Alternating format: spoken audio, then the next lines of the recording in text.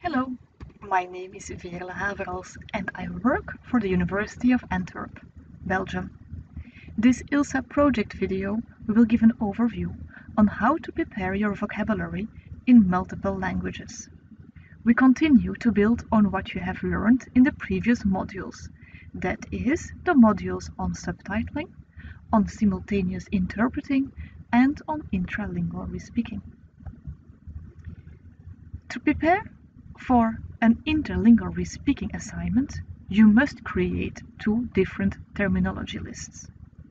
Just like when preparing for an interpreting assignment, you will have to draw up glossaries for interlingual respeaking.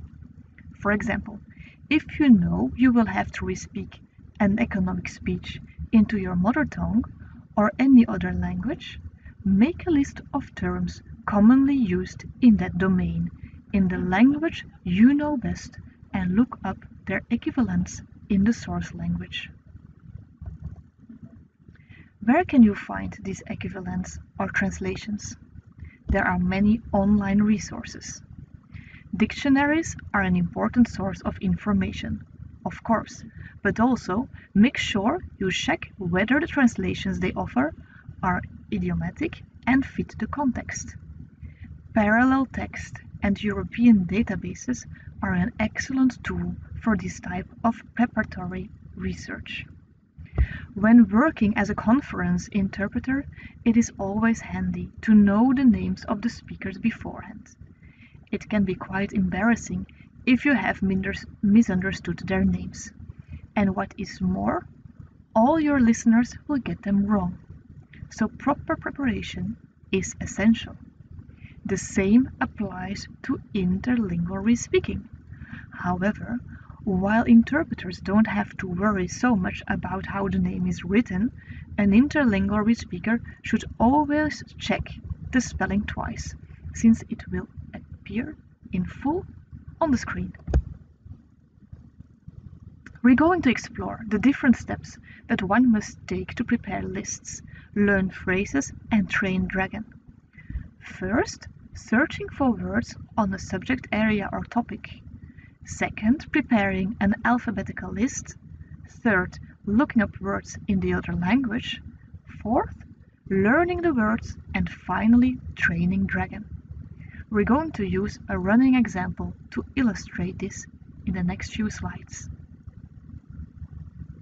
To help us illustrate an example of the importance of searching for vocabulary in multiple languages, imagine you have been tasked with the following respeaking assignment.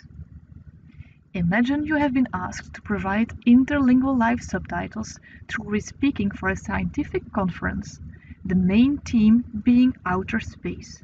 You have been allocated some conference presentations to respeak from English into Spanish.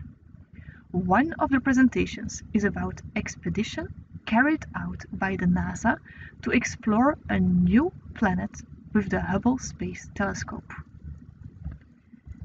As you have this presentation brief, you can prepare for your speaking assignment by searching for vocabulary for the specific topic. You may be able to think of vocabulary that may come up in the presentation on your own. You may also use official websites to research the topic further and search for terminology that may arise in the conference presentation. For example, for this particular topic, it would be good to explore the NASA website and search for information on the Hubble Space Telescope.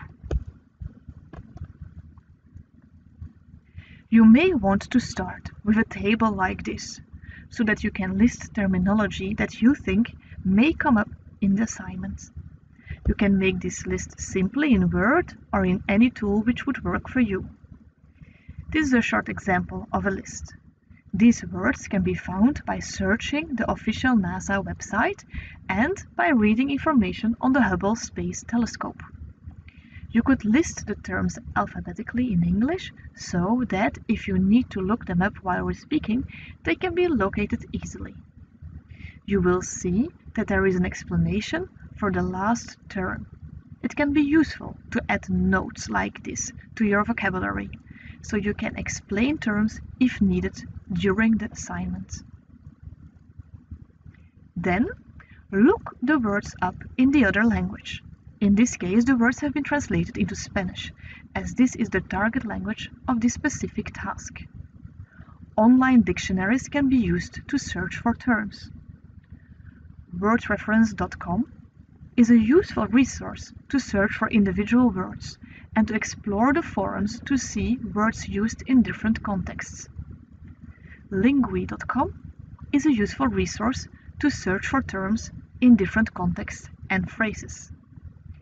IATE,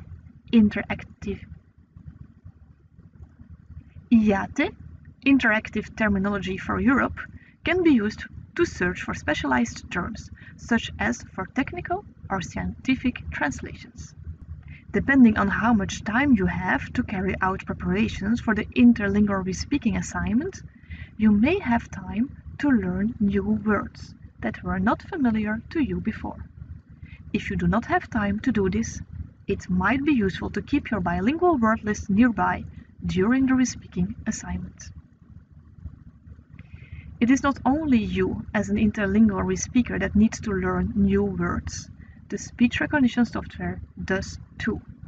Check that the words in your word list are already in the dictionary of your speech recognition software. If we take the previous example, the first 4 words are likely to already exist in the dictionary. However, the last term may not exist. You may encounter issues when dictating this term because it is a proper noun, and dictating it while we're speaking in a language other than English could pose recognition issues. Therefore, creating a custom comment for the term ultima thule may be appropriate and to avoid unnecessary recognition errors. This will be explored in the next video lecture. Once you have completed this step, you are ready for the interlingual respeaking assignment.